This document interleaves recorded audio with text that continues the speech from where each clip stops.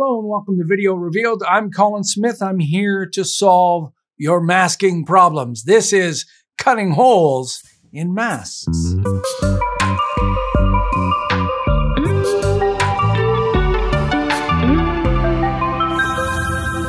All right, this is a real common problem that a ton of people get. They expect the invert or the inverse setting to be subtract. Let me show you the problem. So I've got a clip selected in the effects control panel. I do. Okay, there we go. Wow. And if you rotate down the opacity setting, you can see I have a mask. And if I turn that on and off, you can see I've just done a quick mask around her just as a simple overall mask. Now, let's say I wanted to also mask her eyes, the inside of the glasses. So if we add another mask by clicking here on the ellipse, it adds another mask, but it's actually adding to this. It's not subtracting to this. So let's try, we'll make it small. Drag it over top. And what a lot of people will do is they'll go to mask 2, which is this mask, and they'll click on this inverted button, and that's what happens. And a lot of people will think Premiere Pro is wrong. It's making a mistake. It's not wrong. This is how inverted masks work. They're not subtracting. I've got a whole tutorial that I'll link to at the end about the difference between After Effects masks and Premiere Pro masks. What After Effects has are mask modes. Premiere Pro doesn't have them. And one of those modes in After Effects is subtract. So you would set the mask mode for this mask as subtract, and it would cut a hole in mask. Now, I used to just tell people that and say, get on with it, go on your way. And until I figured out a way to have a subtract mask kind of in Premiere Pro. Let me show you that. So let's go over to this guy here. And instead of using the opacity mask, I don't even use that. I'm using an effect called alpha adjust. So you can see this is one clip with multiple masks. So I've got a mask going around the outside, and then I've got the mask on each one of her eyes. And I've tracked these as best I can. I mean, the tracking in Premiere Pro is not the greatest. If you really want to do good quality roto work, rotoscoping, Mocha in After Effects or Mocha Pro. But I digress. So where do you get this? In the effects, look for alpha adjust. There it is. It's in the keying. And the very first mask is inverted.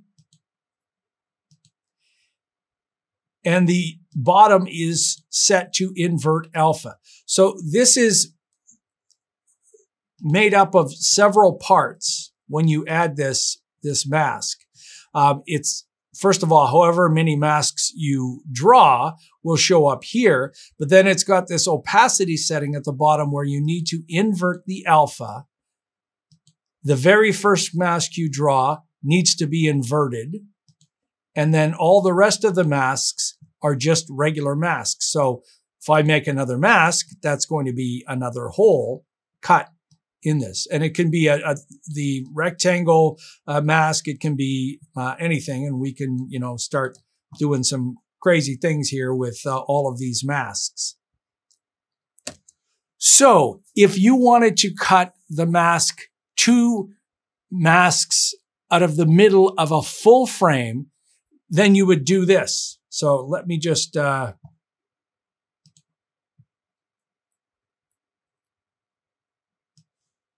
drop her in here.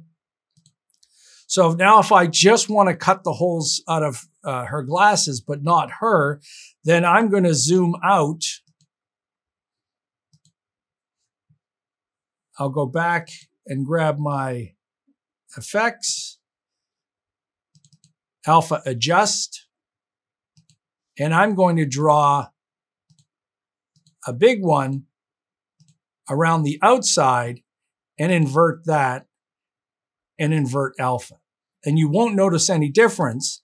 But now if I add another mask, now I've cut a hole in this. So if we show our transparency grid, you can see now I've got a hole.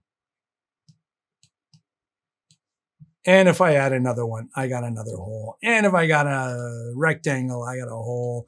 And if I draw some kind of, whoop. Now, here's the only thing. With the pen tool, it will do that. So the rest of them, because when you draw with an ellipse and a rectangle, they have a closed path. When you draw with a pen tool, it's not closed until you draw that. So as soon as you click on the pen tool, it will disappear. So we've got to turn this off. And now you draw the shape and then turn the mask back on.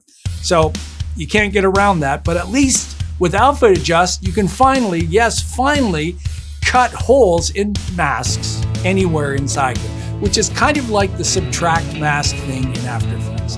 Hey, if you're new to Video Revealed and you found this very informative tutorial that I've seen nowhere else, if you found it useful, take a moment and subscribe, because I got more things like this where I just take hours and hours and I poke around in Premiere Pro and find some cool stuff. If you want to support us some more, you can do that through our store, VideoRevealed.com. You can donate once or monthly, any amount. There's a bunch of free stuff to download and some cool things that you can buy there on the store. Hey, till next time, I'm Colin Smith, and it's my job to keep poking around inside Premiere Pro and bump up against the stuff that doesn't work, and I'll find a way to make it work for you.